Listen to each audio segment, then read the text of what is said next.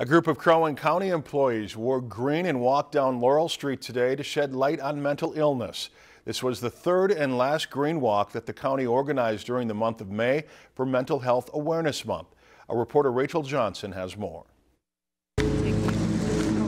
People passing by Laurel Street in Brainerd may have noticed something unique on Thursday. A lot of people are looking to see what in the world is going on, so we've had a lot of reaction from cars, when people waving. A group of Crow Wing County employees got together for a green walk to show their support of mental illness in the community. 1 in 4 Crow Wing County residents struggle with mental illness. That's according to our Crow Wing County Health Survey results. And often, because of the stigma, people wait 10 years before getting or seeking treatment for those symptoms. We all know somebody or have experienced a form of mental illness ourselves, so it's just bringing awareness to the campaign and making it less of a taboo. The employees walked all the way from the historic courthouse to the Laurel Street Bridge and back.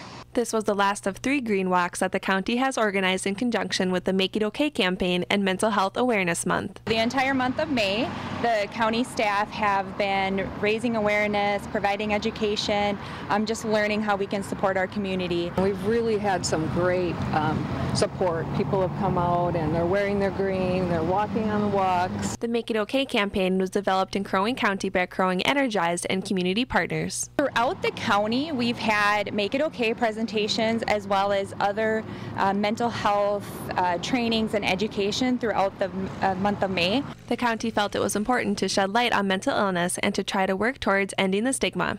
I just think it's great that the county is making an effort to bring awareness to mental health, and I'm glad to participate. It's important to me personally to recognize that it's okay to not always be okay. And it has affected me on a personal level too, with family members, and that, it's good to talk about it. Above all, with the Green Walk, organizers wanted to show that it's okay to not be okay and that you are not alone. Empathy and understanding fuels connections, and people need those connections. Reporting from Brainerd, Rachel Johnson, Lakeland News. Crow Wing Energized has 200 trained Make It Okay ambassadors. Businesses or anyone in the community is welcome to host a Make It Okay presentation or info session at their workplace, church, or organization. If you enjoyed this segment of Lakeland News, please consider making a tax-deductible contribution to Lakeland PBS.